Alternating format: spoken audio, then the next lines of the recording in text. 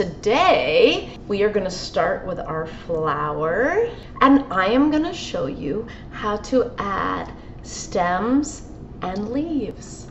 Hello, my talented artists.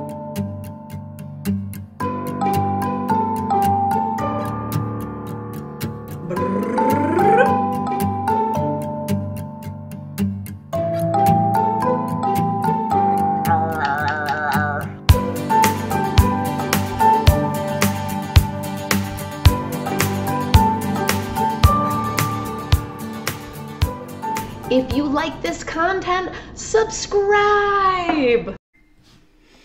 Now you might have noticed that these petals also look like the shape of a leaf. So we can make leaves that are part of the garden.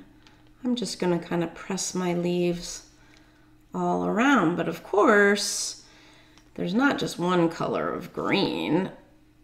There's all kinds of colors. So I am going to take my green and get a little blue, mix it in. And you might say, Miss Cairns, you're messing up the paints. They can be cleaned.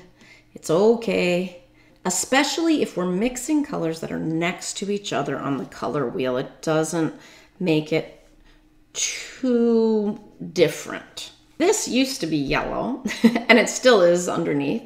My brush already has green on it, but I'm not gonna wash it because I want another shade of green. So I'm going to make a lighter shade of green by mixing it in with my yellow. I'm gonna mix and mix and mix, and now we're gonna have a nice light green. If you want to make stems, you're going to have to use the skinny, skinny, skinny method. I don't want a big fat stem like that. You're gonna hold your brush like it's an arrow pointing down at your paper. If you want to make stems, I want them to be skinny. So you're gonna just barely touch the paper to make a nice skinny stem. They can be straight. They can be diagonal. They can be wiggly. They can be curvy. I'm gonna make some more leaves off my stems, and I can do little short leaves like that. Or I could do a bigger leaf that's just sort of looks like it's coming from behind a flower or off a stem. I think I'll make some more short ones here. I'm just using the tip of my brush to press like it's a stamp.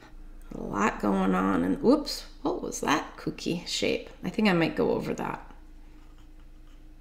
I think I didn't have, I'm not paying attention. Okay, pay attention, Miss Cairns. Slow and low, that is the tempo. There we go. And you can have shapes going off the page, of course. I'm gonna make a petal, right? That's not a petal, a leaf right there. And I think it looks pretty good.